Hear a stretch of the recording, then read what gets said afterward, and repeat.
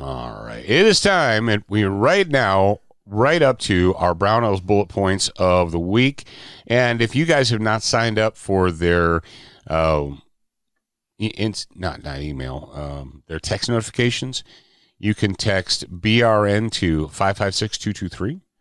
And when they have sales and discounts, they will send you a message. They do not spam you, but every once in a while, especially over holiday weekends and so forth, they'll send you, they're like, hey, this is in stock, it's on sale, do you want it, yes or no? If no, then go do something else.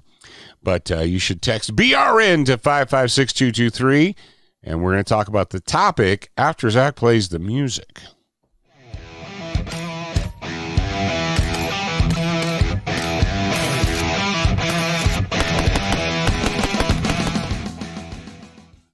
All right, bing, bang, boom. That is the Brownells Bullet Points intro music. How are your med supplies or your medical gear supplies? How are you fixed for med gear? What are they looking like? We're teaching a Beyond the Band-Aid class this coming weekend.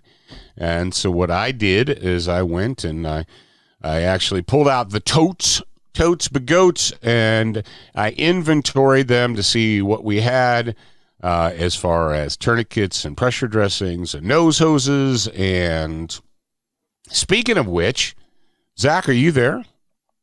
I'm here. Hi, what's up? All right, here's what I need you to do. Tell me.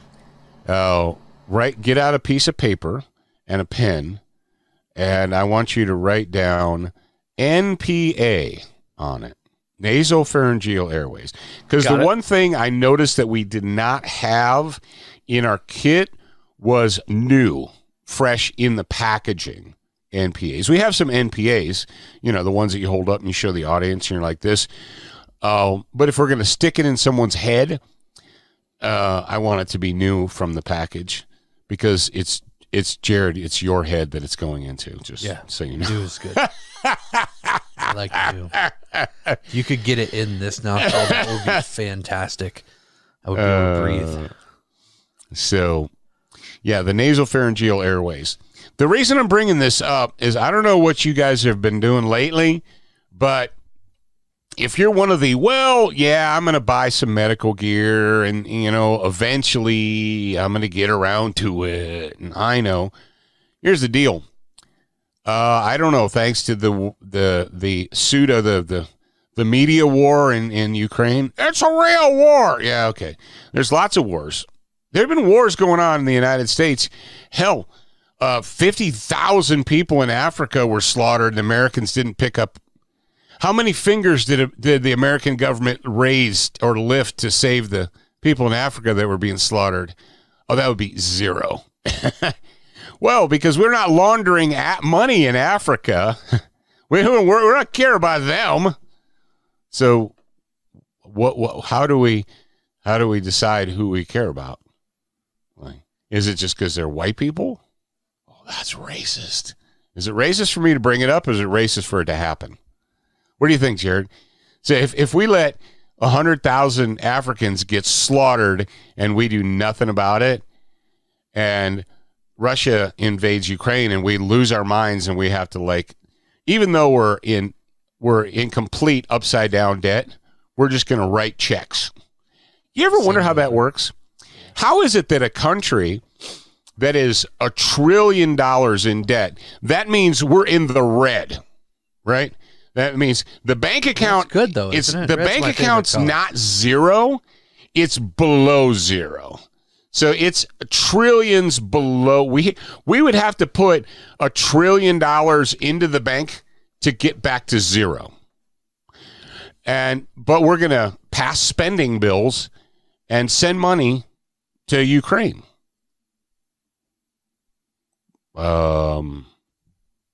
Okay. But my point is, regardless of why the circumstance occurred, there's a shortage on certain things, again, in the medical gear field. We went to look up tourniquets. Was it MyMedic? MyMedic, who owns Rat's Tourniquets. I believe they own Rat's Tourniquets, yep. Yes. Out of inventory, out of stock. I want to buy Rat's TQs. Nope. Can't do it. Check right now. Out of stock. The super inexpensive, they're not great, but they're super inexpensive. TK4s, nope. Zach, what's going on with TK4s? They don't exist anymore. They don't exist anymore. They're discontinuing them. Y'all might have noticed that on the... Y'all. It's been a month, so I can say this now. The student kits are no longer on the store. That's because we were out for a long time. I finally found some. They didn't work, and so they just don't exist anymore, apparently. So now we just have the original. Have you tried packing the new TQ from you-know-who in that? I have not, no. Do you have one? I'll talk to you about this later. Okay. Because that might work. That might work. Because we need student kits. We do. We're going to have to raise the price of them a little bit, but we need student kits. That's an important thing. My point is this, guys, inventory your medical gear. And you say, well, I've had a med bag for years. Have you been using stuff out of it? Is it a family med bag? Has your family been opening it up and using stuff? Did they pull out the tape and use it for stuff? Did they use the gauze for stuff? Did they, you got to inventory that crap. Every once in a while, you need to go in there and you need to inventory it, and you need to make sure that you have everything you need, because we're living in a world where snap of the fingers, boom, all of a sudden, overnight, things can go out of stock. They just do.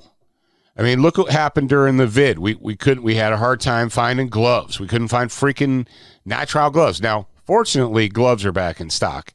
But for a while, they weren't. TQs, out of stock. All this stuff.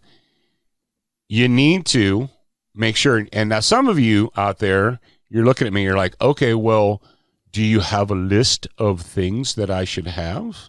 Well, you should buy a Pocket Lifesaver. Do we have any PLSs in stock, Zach? Yes, indeed we do. We have Pocket Lifesavers, Original, Enhanced, and the Combat Lifesaver, all available right now on shopsotg.com. Okay. Yeah, you should absolutely have at least one Pocket Lifesaver, if not more. But the best way to know what you should have is to take training. Would you not say that is a good assessment, Jared? Yes. Is that a fair assessment? Yes, you go to a training class and then you will learn. That's kind of like, which widgets and gadgets and gadgets should I bolt onto my rifle? None until you get training. Go to a training class and then you'll know. You'll know. Master the use of the rifle or that's right, with just regular sights. Yeah. And then you'll figure out what you and you'll know to optimize the process. So my Brownell's bullet points advice for you guys today is you need to get into your medical kit, whether it's your small kit, big kit, if you got a big red family bag, whatever it happens to be, you need to inventory that sucker and make sure that you have everything you need, because sometimes I'm shocked. I'll go to go to order something, and they're like, oh, those are all out of stock. I'm like, what? Yeah, those are all out of stock. We don't have any more. Okay. All right. And also the doopity-doo-doo, if you go to Brownell's and you hit the emergency and survival gear tab, top row, trauma kit, Echo Systems emergency trauma kit. This is a big blowout kit. And it's good to have a blowout kit.